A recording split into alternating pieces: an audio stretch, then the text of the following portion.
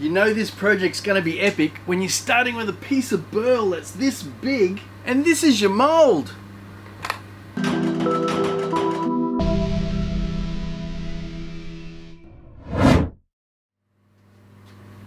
So for this week's project, I'm going to be testing out a new resin. Now it has a top secret formula and I've been told that this is the deepest casting resin that Australia's ever seen. Now this is my casting container, a 20 litre bucket, and by the time I put my burl in the bottom here, the resin portion is going to be about a foot tall. And once I've finished making the blank, I'm going to put it on the lathe, I'm going to turn it, I'm going to sand it, I'm going to polish it. We're going to put this resin through its paces. So make sure you stick around till the end and see if this works. But for now, we're going to get started on cutting this up.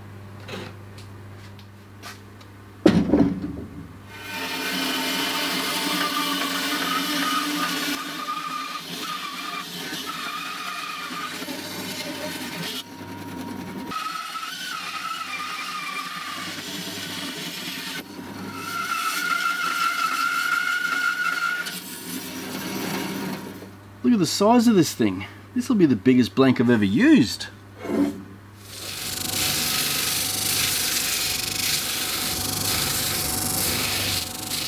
Normally I'd stabilise the burl prior to casting, but because this one is so large it doesn't fit in my vac chamber, so there's no way for me to stabilise it.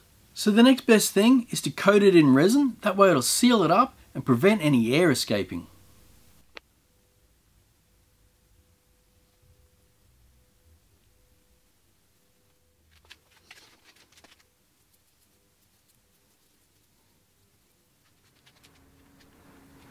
This particular resin is mixed at a ratio of 2 to 1 by weight, so I'm just going to use my bathroom scales.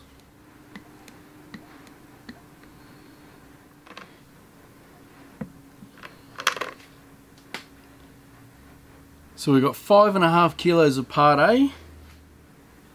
So now we need a total weight of 8.25 kilos.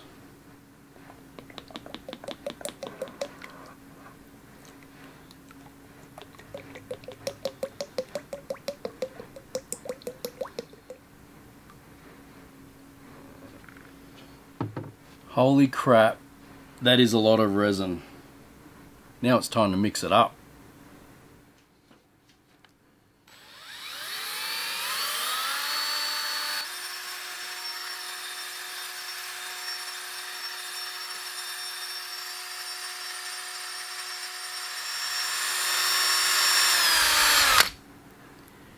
This has to be the thinnest resin that I've ever used. It's almost like water. That's going to be really good in releasing these bubbles. Now because this blank is going to be similar to my Universe eggs, I've gone ahead and dropped a couple of drops of blue alcohol ink and my signature Starry Night. So the next step will be to pour some into this 5 litre container and start degassing it in the vacuum chamber.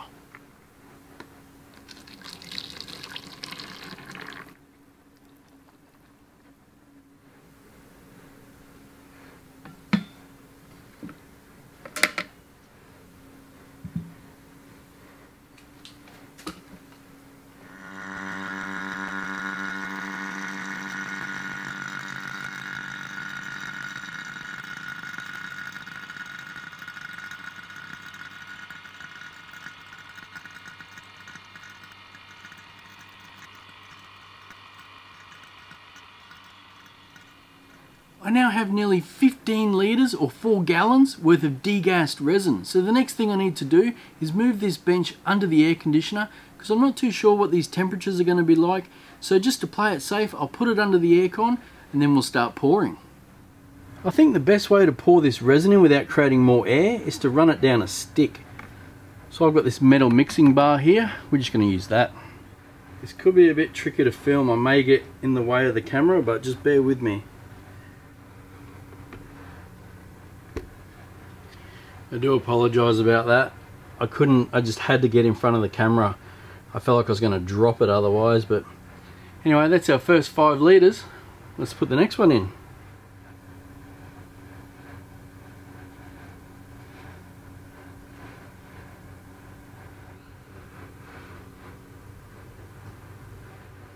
I'm actually standing on a ladder to do this as well. So it's like one big balancing act.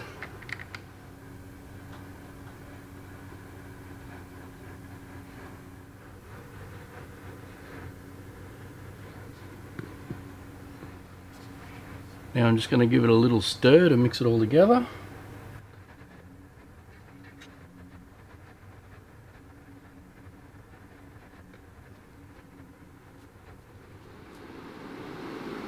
So I guess all we have to do now is wait. I'll put an extra fan up there under the aircon to keep it nice and cool. We've got our GoPro time lapse running. I think we'll be okay. I'll come back and check on it in a few hours.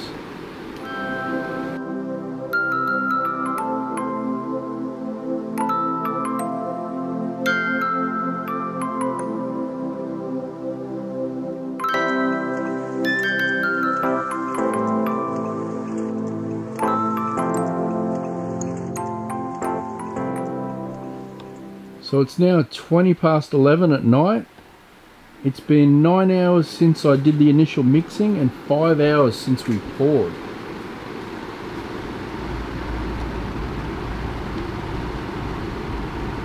It's looking pretty good.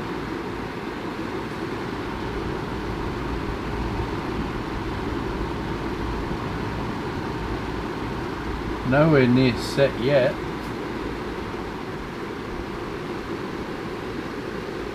And as far as the heat goes, it feels maybe a bit slightly warmer than room temperature. So I'm off to bed now.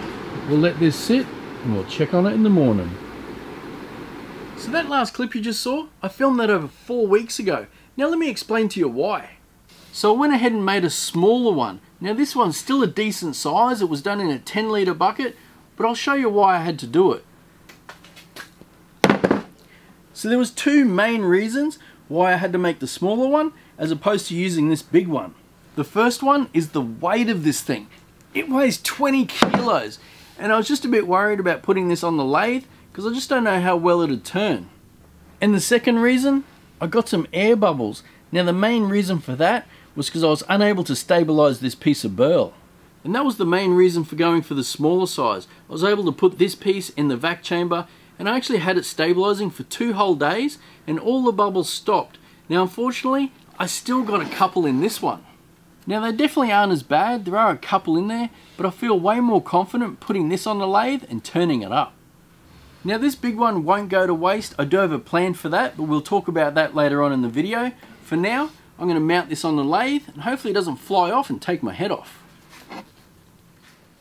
So before we start turning this monster, I want you to go down in the comments section and let me know, what do you think will happen? Do you think it's going to stay on? Do you think it's going to fly off? What do you reckon? I'll definitely have my face shield on, but I just don't know. It's so big. Hopefully it'll be alright. There is one more thing I forgot to mention. Before attempting to turn this, I did check to see how hard the resin was. Now you can do that with a Shore meter. You just turn it on and push the pin all the way down and it'll give you a reading on the front here. Ideally, you want to be at least over 75 Shore D before turning. So you can see here we're at 78. Now because I've never turned a piece this large on the lathe before, I'm not too sure about what speed I'm going to use. I'm probably going to start off around the 250 mark, maybe 300. We'll see how we go. I'll probably let the piece determine my speed, but once we true it up, we'll definitely be able to turn it up a bit more.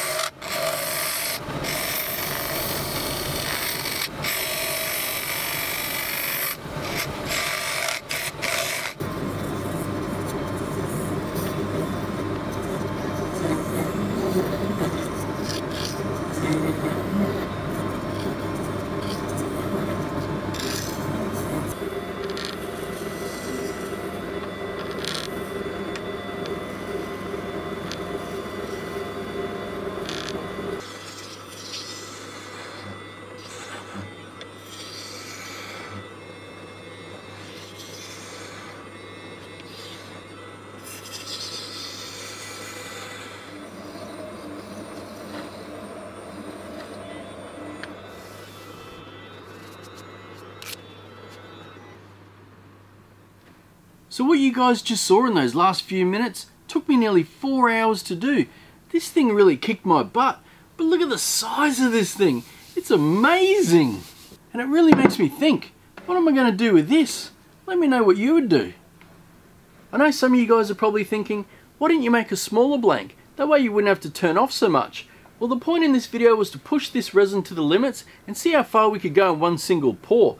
Now I think we did that and it turned out pretty good. Now the next test will be how well does it polish up. So I'm going to take this now, give it a sand, give it a polish, and we'll see how it looks.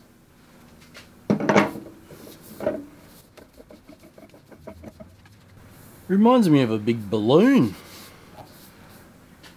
I dare say this is going to take me a couple of hours, so I'll keep this bit nice and short so I don't bore you guys.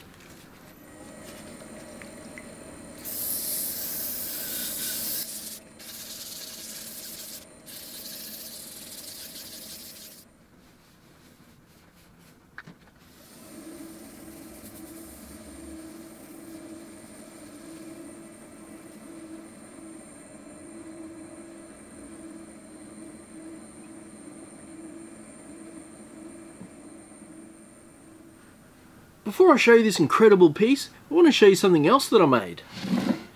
I wanted to test this resin out without it being compromised by any air caused from the burl inside. So this piece here is 10 inches tall and 4 inches wide, and I did this one in the pressure pot, and as you can see, this one turned out crystal clear. So it's good to know that once I sort the air coming out of the burl, I'm going to be able to get a crystal clear casting. Now as for this massive piece, I was thinking about hand carving it into a cool shape, but if you guys can think of something else, let me know.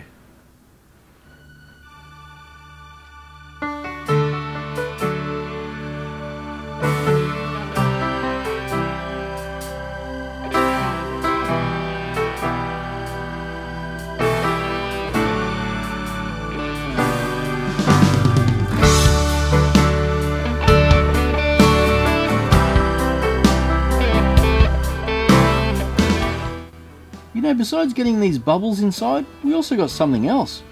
We got 2 little bugs trapped in there. Reminds me very much of Jurassic Park.